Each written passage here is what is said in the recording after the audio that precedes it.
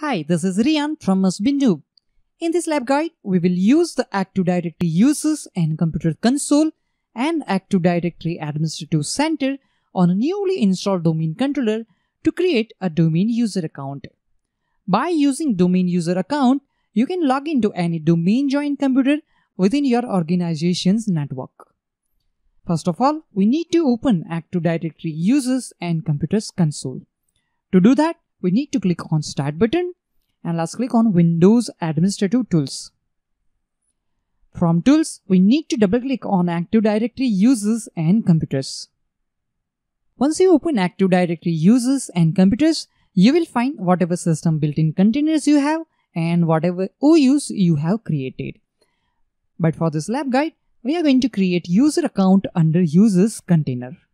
Let's maximize the console.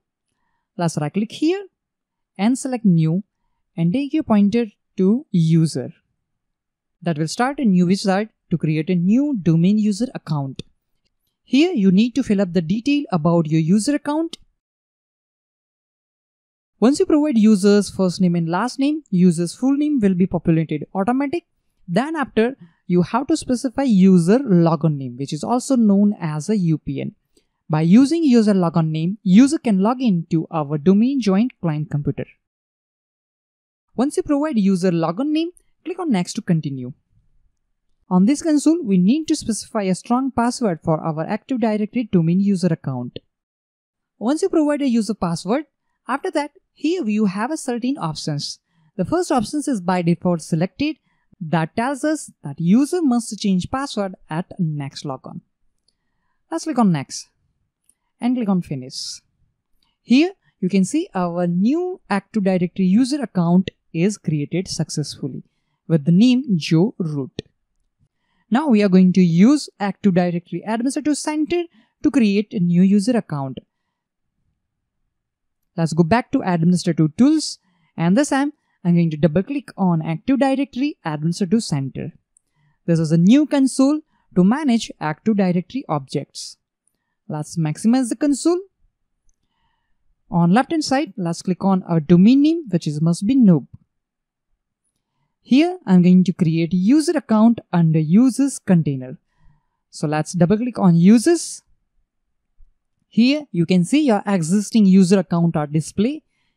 You can see our user account is there, that is Joe Root, which we have created earlier. On right hand side, under users, let's click on new and select user. There will be a new wizard, but this time we have a lots of information to fill up. The first thing is user's first name and last name.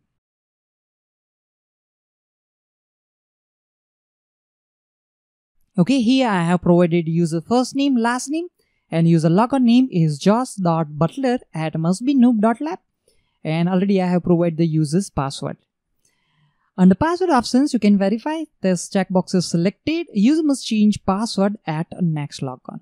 Fine, here we have plenty of other options to modify the properties of this user account while creating domain user account. These options are not available in Active Directory Users and Computer Snap-in, like set up the group membership, assign a password settings, or also known as fine-grained password policy, set up user profile, etc. But for this demo, we are not going to set up those details. We're just providing users logon name and users password. Once you provide all the details, you need to click on this OK button. And after that, you will have your new user account under that user's container. Now we also want to test that whether we can log in with this user account on our domain joined Windows 10 client computer or not.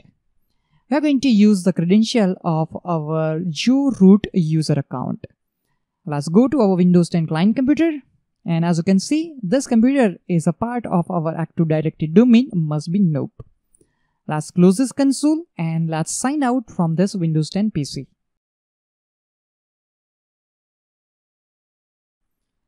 Let's click on Input, Keyboard, and insert Ctrl-Alt-Delete key. Let's click on Other User. Let's specify user's logon name. This time, I'm not going to specify the user's full name, just I'm specifying joe.root. And under sign in to, as you can see, must be noob is selected. Let's press enter key. Here it is telling us that user's password must be changed before signing to this Windows 10 client computer, because we have selected that checkbox while creating Active Directory user account. Let's click on OK to do that. Once you specify user's new password, press enter to continue. Here it is telling us that it is changing user's password. Here we are receiving message user password has been changed. Let's click on OK to log in with this user account.